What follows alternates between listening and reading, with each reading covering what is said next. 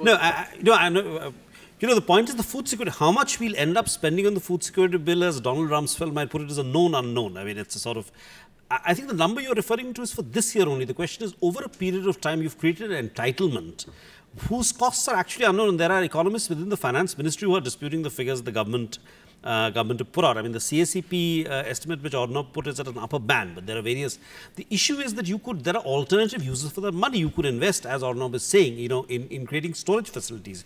You could invest in research. I mean, let the government invest in GM seeds. I mean, if it doesn't trust private sector companies. I mean, China has an enormous GM. So I think that is the. I mean, that's to do that, you have to put politics on the back footing. So I think that's the issue. The point is that this is a resource-constrained economy. There are alternative uses for that rupee, and what gives you most bang for the buck? I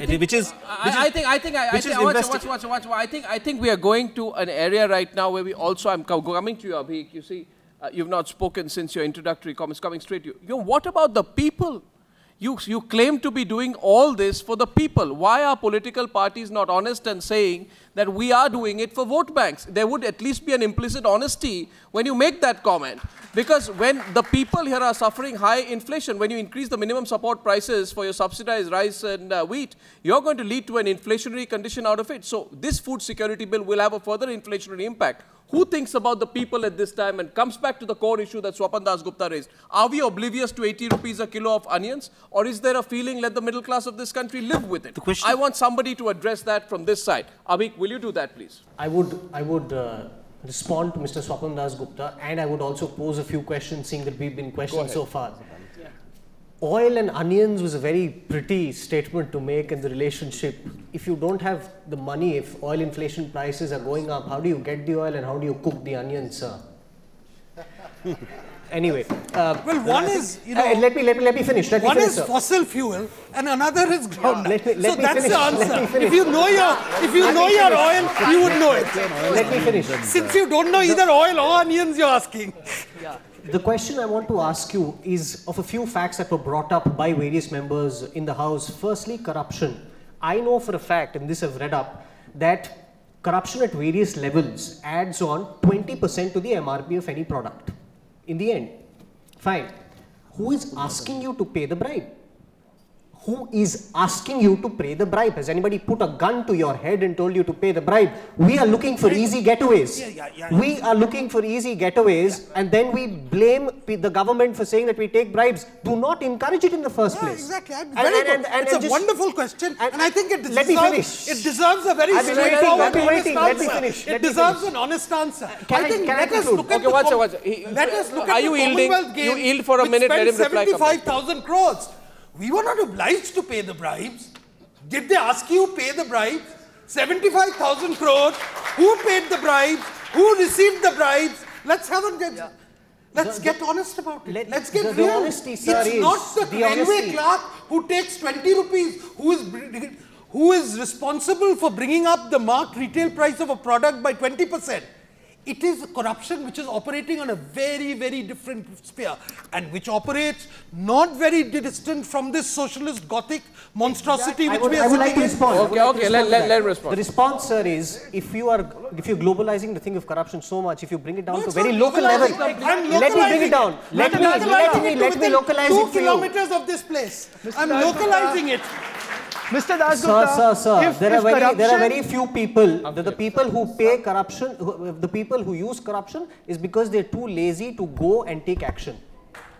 No, and then we blame the government for it. Are we too lazy? If we're caught by a police cop for not possessing a license, are we too lazy to get our license confiscated, appear in court, and then get fined for it? No, we don't. We are escaping that. I'm touched and then we blame it on the a very government. idealistic view of the level of corruption in this country. I'm so glad that you think that corruption exists only at that level.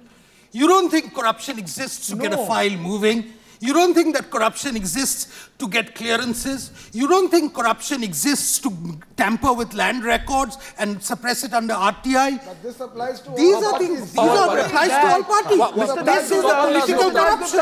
Pawan has been trying to say this is a Congress-BJP debate, which it's not. But I think there is a place for the Me Too parties also. I think there's a very, very important place for them, which is why he enlarged the scope of governance. And I think he basically ended up supporting The question is, I have one point to make. First of all, please direct it through the chair, the esteemed chair. Right? Other point is, how honest are we on corruption? I'm glad we're talking about corruption, because when you ask the government, a planning commission, why is coal production low? They say, well, forest clearances, environment clearances, land acquisition. They don't say that 80% of the coal blocks haven't started production because you gave it to a lot of people. I'm sorry to say, a lot of those people were unethical elements who got it through rackets. That's corruption.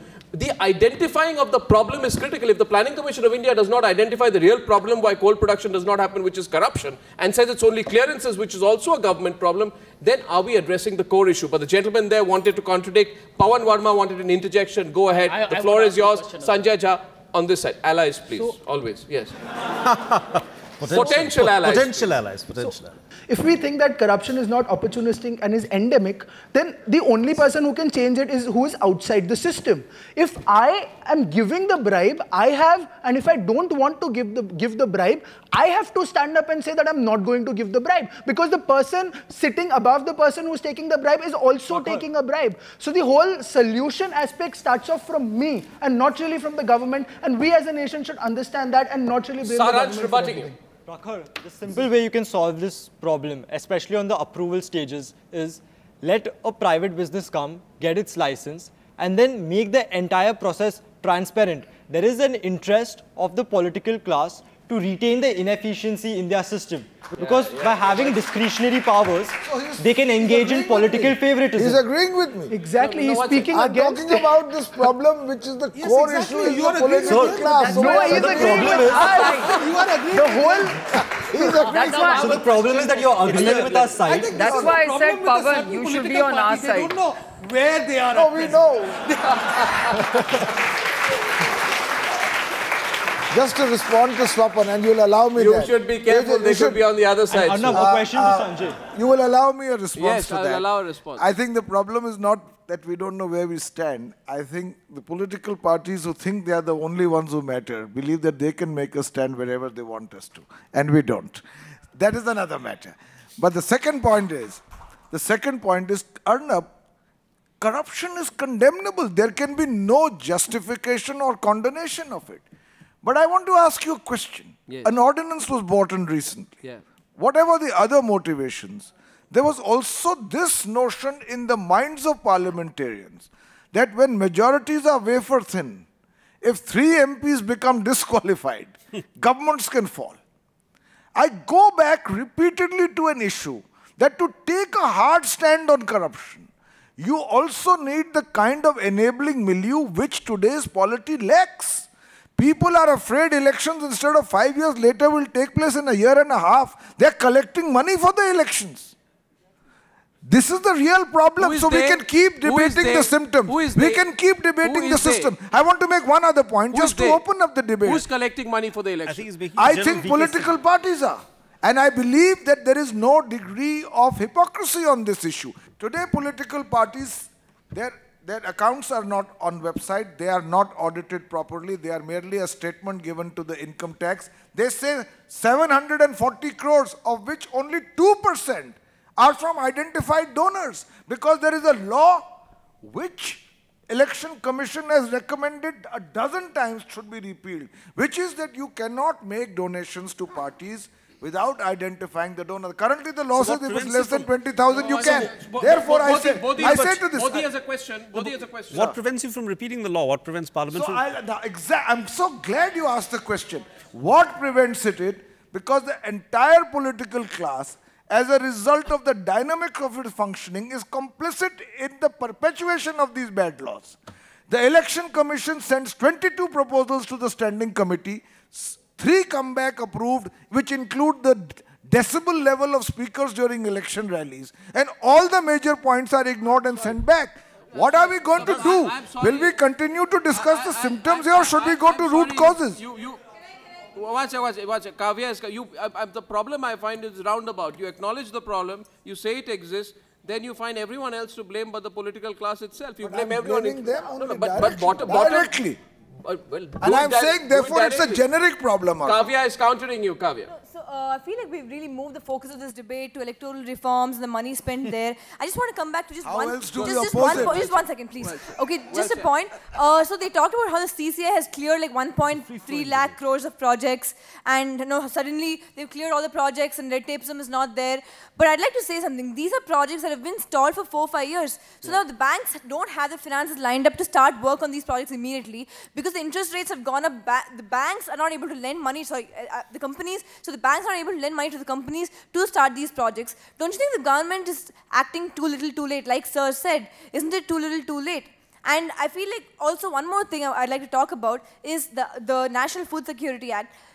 You want to bring about a targeted public distribution system. So in states like Tamil Nadu and other states where the PDS actually works, there's no clear-cut time frame or measure or how exactly the implementation is going to take place. Is it going to be allied? Is it going to be in line with the public distribution system? None of this has been really discussed or debated about.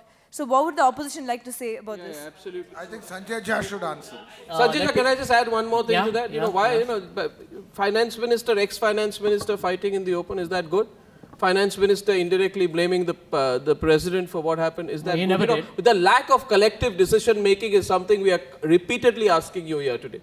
Passing the buck has become far too common and taking responsibility far too rare. Would you like to respond to that? Well, let me tell you that, let me reassure you that we got a fantastic, and everybody calls it in the financial world as a dream team, looking at India's macroeconomic realities, which is a Prime Minister who is a renowned economist. You have Mr. Montek Singh Ahluwalia, Mr. Chidambaram. You've got a great RBI governor whom all of you love for his good looks. Are you indirectly saying that the previous team and the previous finance minister, the present Rashtrapati, well, let me tell you, these are all economists. Are you suggesting that Pranab Mukherjee was not part of the dream team? On infrastructure, let me tell you, this is a reality, and this is not just in India. We need to overcome that, of course. There is a degree of red tape. There's no denying that. It has been experienced even in public-private partnerships. We need to cut through red tape. That is a reality. And I believe if you reduce red tape and bureaucracy, that will reduce corruption itself significantly. But you have to give space for environmental clearances.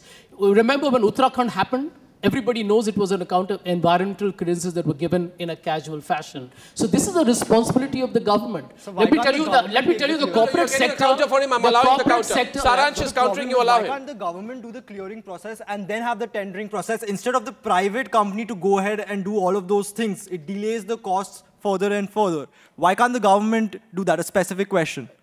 What I think answer. The Prime Minister pointed out that we must not allow environment controls to become a part of the new license control permit, Raj. Well, let me tell you, actually in the new clearances that are being given, it is given in a single window.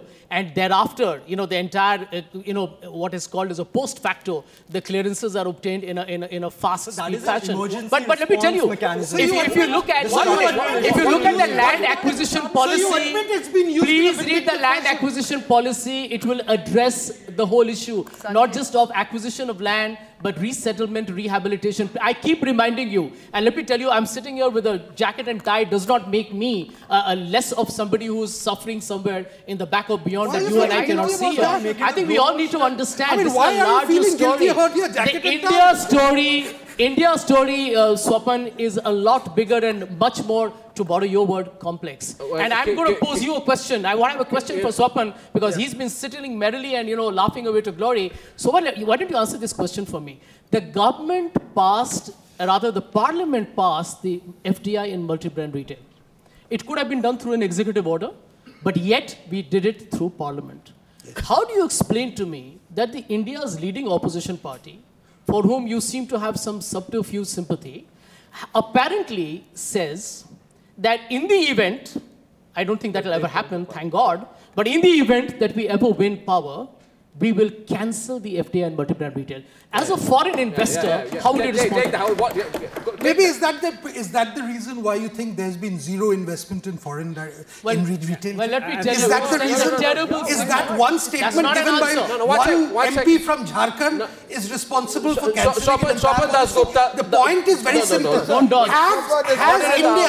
Has India ever reversed any sovereign guarantees. No. And I think that's one thing we should all be Swapan very clear Dasgupta, about. the moot question put back in your court, in fact, this entire treasury benches must answer the question. When you say we will revoke a policy of this government... Who said we will revoke? Well, who said? Murli Manohar Joshi one said... individual person, one member of parliament from Jharkhand said it. Murli Manohar Joshi said, Rajnath Singh said... one member from Rajnath Singh... The point is, they will not... There has been no guarantee whatsoever, no point...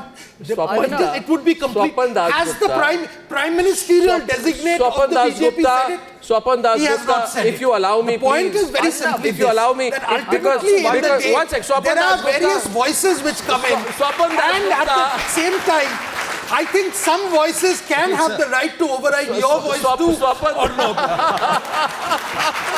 I like that. Swapan Dasgupta, you are not just wiser but louder. But you know, I may like to humbly remind you that it was Rajnath Singh who said that we will not revoke the retail FDI policy. The question being put is, a member of your bench says, send the right message to foreign investors. What message are we sending to foreign investors? Are you pro-investment, pro-populism, or just anti-Congress? That's the question which is being put here. Yeah, but I'm saying, Arnab, that is a serious governance issue. So we cannot allow that to happen. This also cannot be allowed to happen. So I'm saying, when you talk about governance issues and economic decline, what investors are looking for is consistency in policy. No, I agree with you, but what I'm saying is, why doesn't the BJP say that up front? They know also internally. Please ask the BJP. So when I take my membership of the BJP, I will answer it. Since I have not taken a membership of the BJP, I cannot answer it.